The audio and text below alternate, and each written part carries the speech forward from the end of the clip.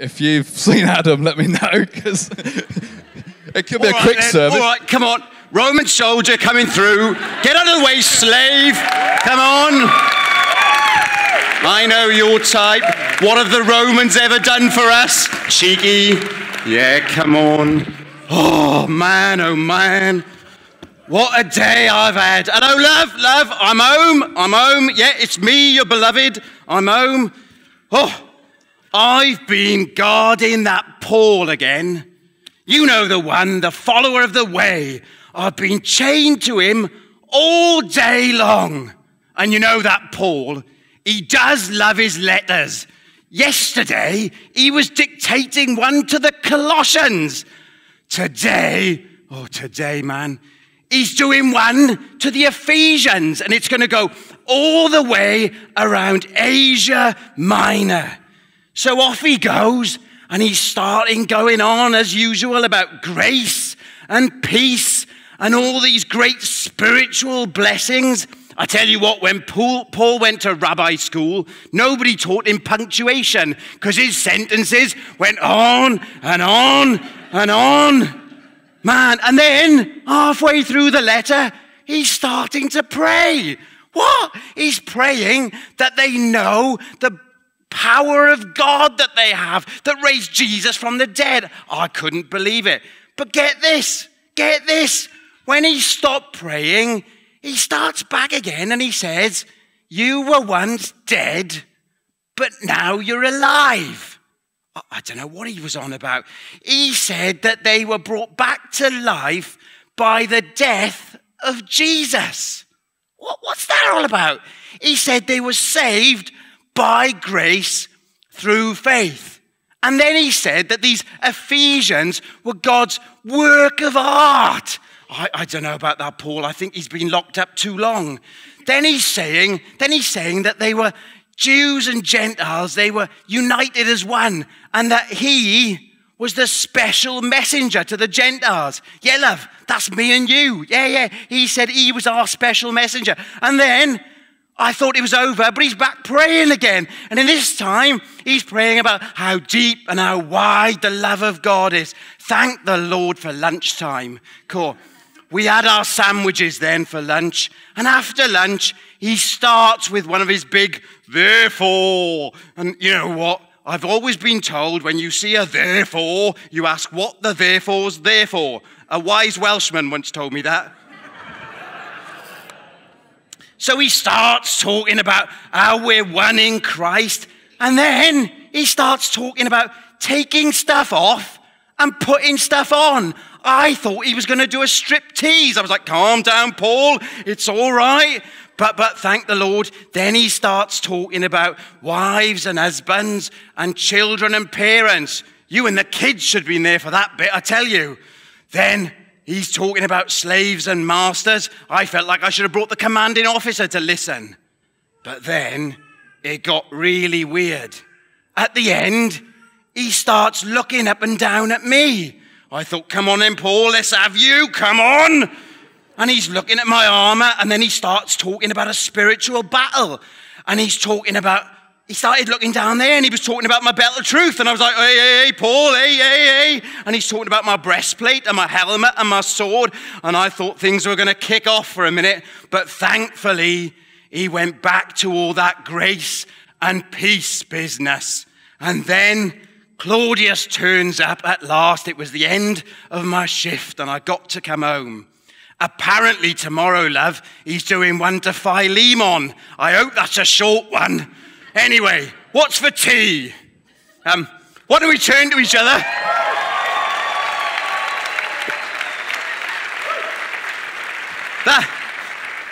That was the story of Ephesians through the eye of the Roman soldier that Paul was chained to.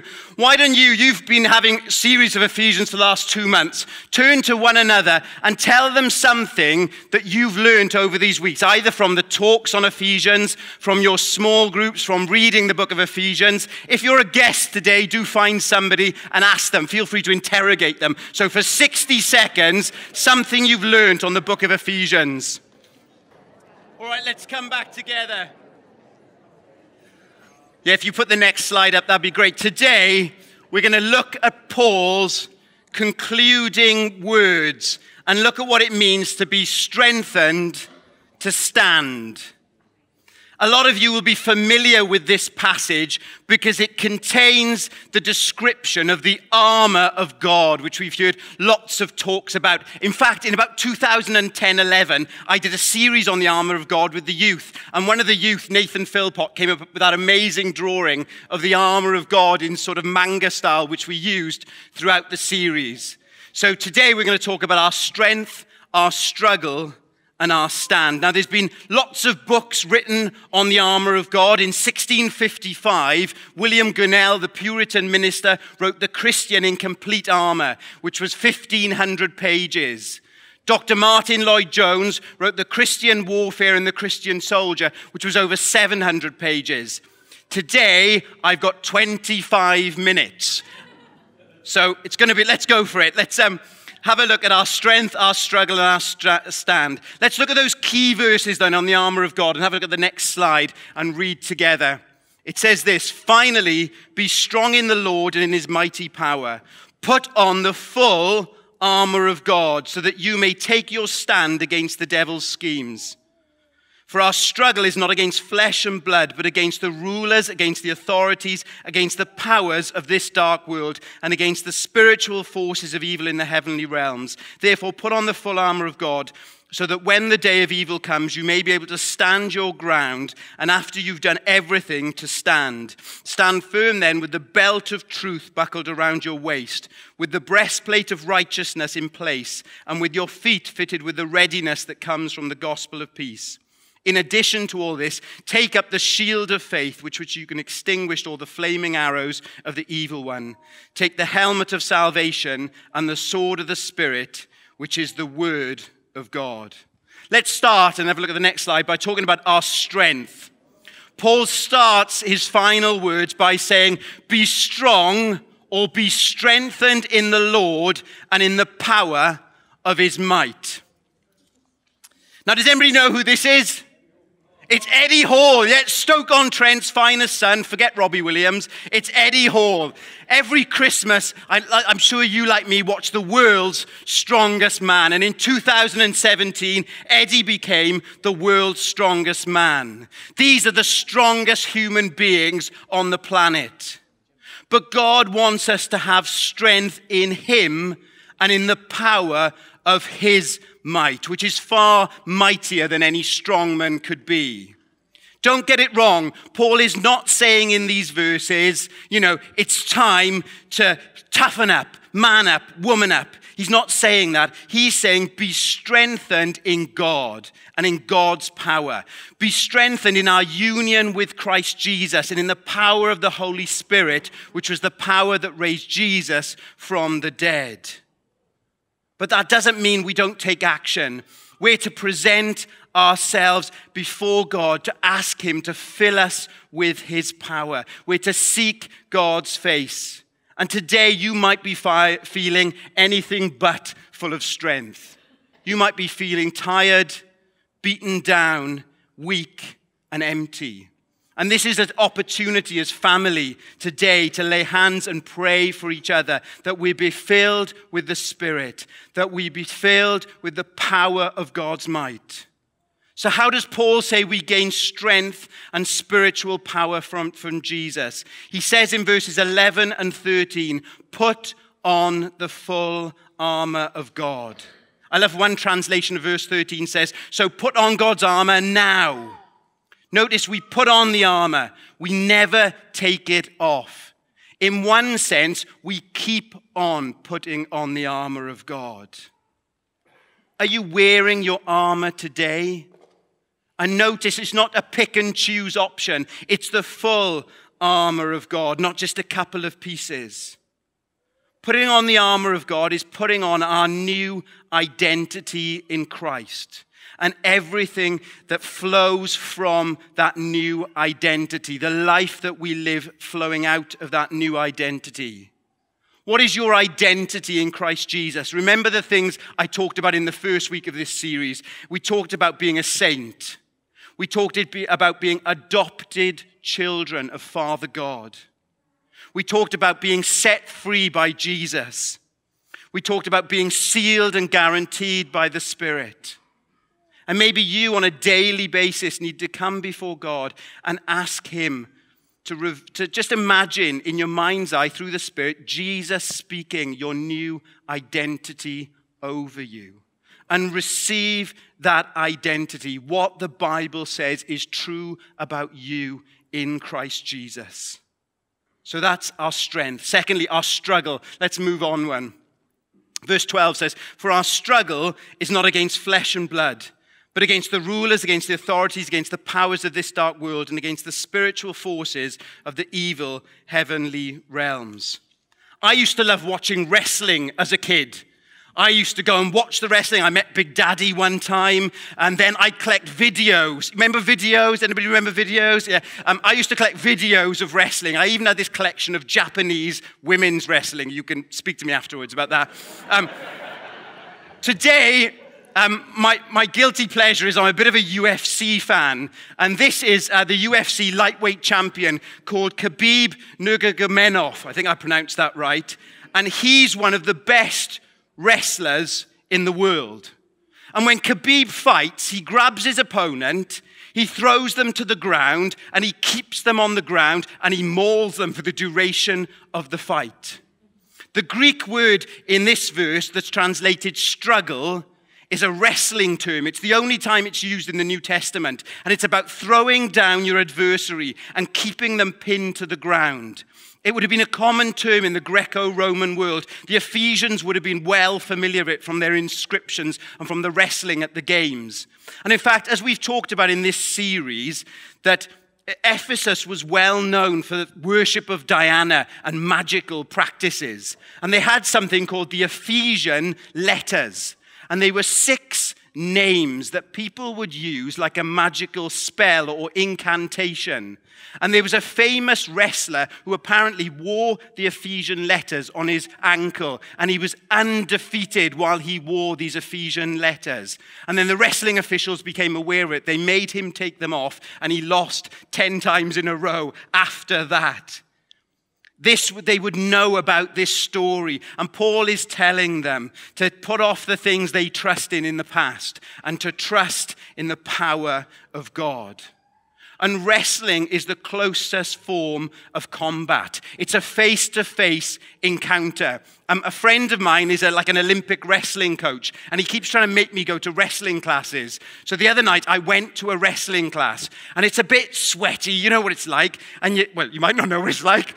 And I came home after wrestling these guys, and I could smell other people's sweat on my arms. And it literally permeated my being because of how close the combat was. You know, I've washed since then, it's all right. We're all involved in a fight. We're all involved in a struggle. The person sitting next to you right now is involved in a struggle.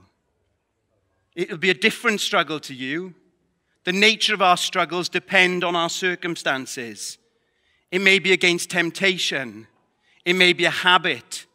It may be an addiction. It may be chronic stress, panic attacks, or anxiety. We're all going through struggle. But Paul says our struggle is not against flesh and blood. Our fight is not against each other. We are not called to fight people, but to love people. Let me read you what one writer said. He said, from a kingdom perspective, if it's got flesh and blood, if it's human, it's not our enemy. To the contrary, if it's got flesh and blood, it's someone we're commanded to love, and thus someone we're to be fighting for, even if they regard us as their enemy.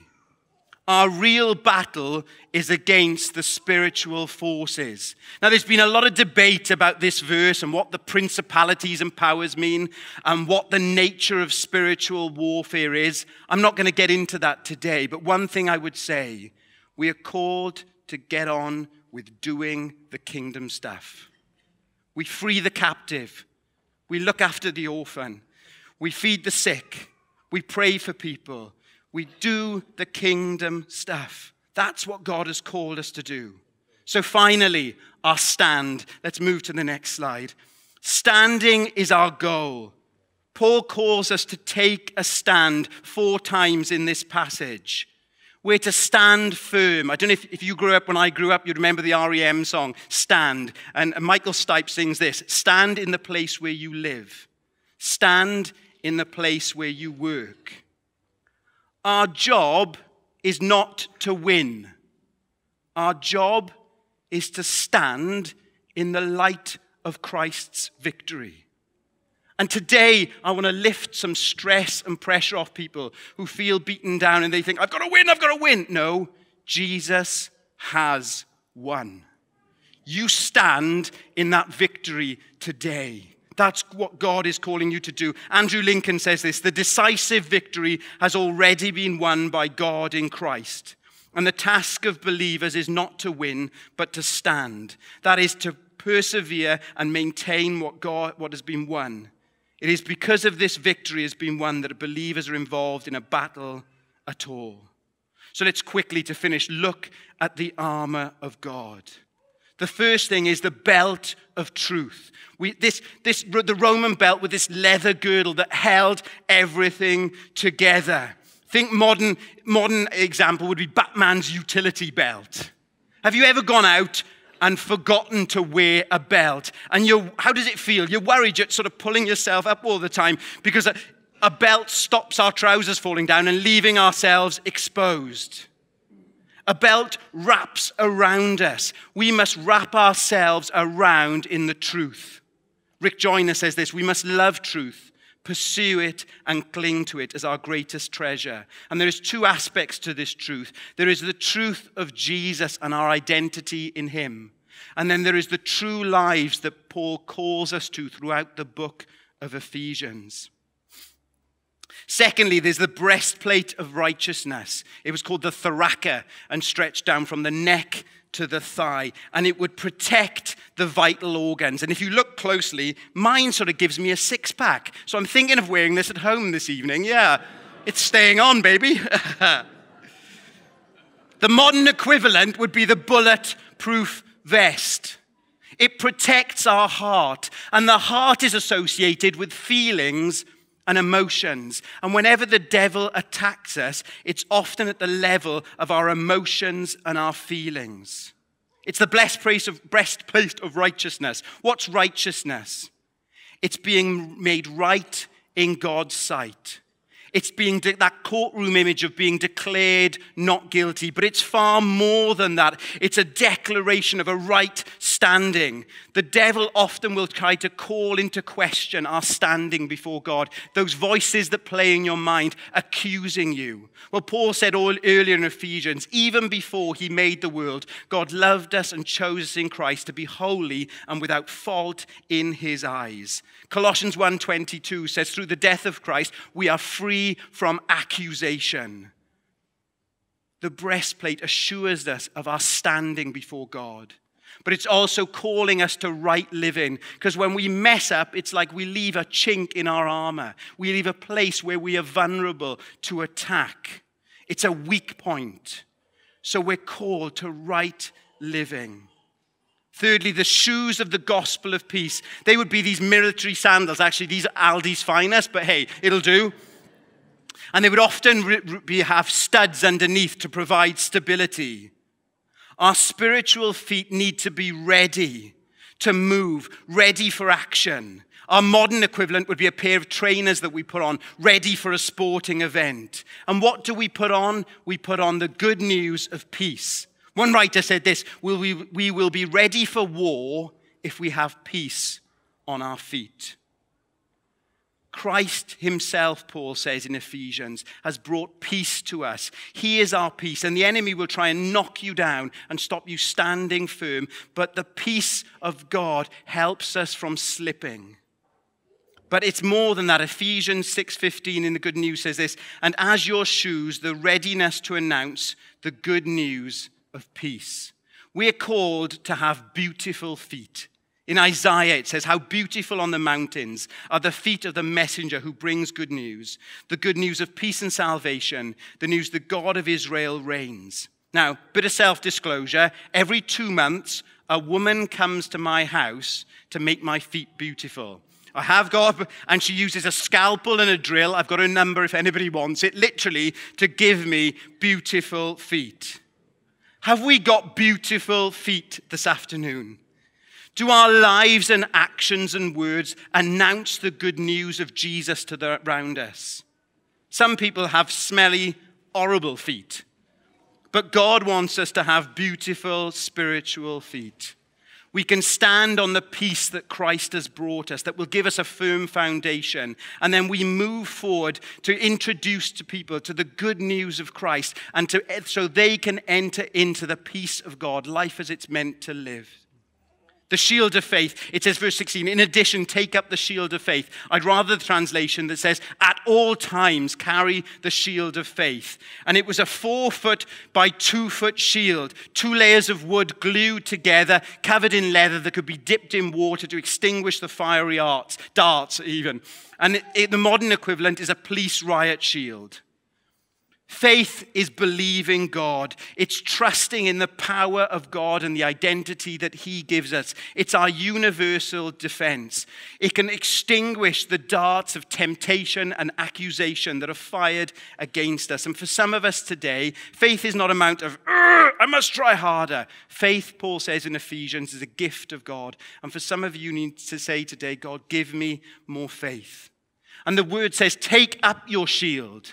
The other bits of the armor are fitted in place, but we have to pick up our shield. We have to pick up that faith and use it as we're in the battle. Has anybody seen the film Gladiator? And they're in the Colosseum and they're fighting to amuse Caesar. And Maximus is there with his men. And what does he say? Lock your shields together as one. And he gives that commandment that gives me the chill every time he shouts, as one. And they lock this shield because 2/3 of the shield would cover the soldier and there would be 1/3 left to cover the person next to them. And they would do this tortoise formation where they put the shield over and there would be this impenetrable barrier. We work together. We shield each other. Ephesians is all about the church working together as one unified body. And that's what we're celebrating in Big Church today. And there may be people next to you who will be in a wrestling match, in a struggle, and they need you to come with your shield and shield around them today. And your cry is, as one. As one, we stand together. Whatever struggle we're going through, we stand as one.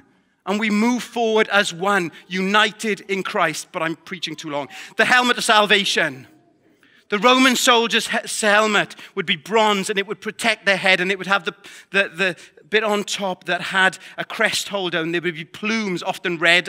Amazon wasn't that good, I'm afraid. The modern equivalent is the bicycle helmet. And when I grew up, I didn't wear a bicycle helmet. So I had my first drop handle bike, 3 gears. Come on, 3 gears. I know you're envious, Steve. 3 gears.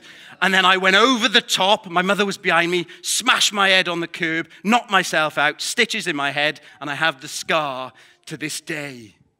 What does the helmet of salvation protect? It protects the mind, because the place of spiritual battle is often in the mind. The helmet gives us protection that we have been saved. It helps us in the battle to know the now of salvation, the now of the kingdom. And the now of the kingdom is that God has broken through and you are saved, you are justified, you're made right in his sight, and you can stand with confidence. But that plumage at the top was a powerful symbol of Rome, and it gave the soldiers hope. So the helmet doesn't just give us protection, it gives us hope. And Paul talks about this in Thessalonians, that when a soldier went into battle with the symbol of Rome on his head, he knew he had the mighty power of victory behind him. And we know that our commander, Jesus, has won the victory. And that one day he will return and put all things right. That he's going to make, what does Aslan say, all the bad things come untrue. Every time you go on your bike, you put on a helmet before you start riding. Every day, remind yourself that you've been rescued by God, that you're a child of the King, that you've been made right in his sight, and that one day he will return and put all things right. Finally, the sword of the Spirit. The sword was a short sword. It wasn't made out of cardboard, I'm afraid. And it was used for hand-to-hand close combat. And what does the Bible say? It says it's the word of God. It's about the good news of Jesus, but it's far more than that. It's the word of the Bible, because notice when Jesus was attacked, when he was tempted in the wilderness, what did he do? It is written. He used the word to defend himself, and he stood in the midst of temptation on the word of God. And it gives us the strength. You know, when Helen and I were in university, we memorized Psalm 23. And once you memorize scripture, it stays with you. But unfortunately, it's something I've sort of fallen out of practice doing. And I'd encourage you, start to memorize the Bible. If you want a good bit, start with the first 10 verses of Ephesians chapter 1 to memorize all the things that God says are true about you. The psalmist says, I've hidden thy word within your heart that I might not sin against you. Have a think. What piece of armor stands out most for you today? What do you need to grow in? Let's put the last slide up. I haven't got time to dwell on the last verses, which are all about prayer. And you can see there's a cheeky little 3-point sermon there for anybody who wants it. But prayer surrounds all the armor of God. And it's about praying in the Spirit as we do this on all occasions with all prayers for all people. Let's stand together. And I'm going to read the last 2 verses of Ephesians over us as a prayer.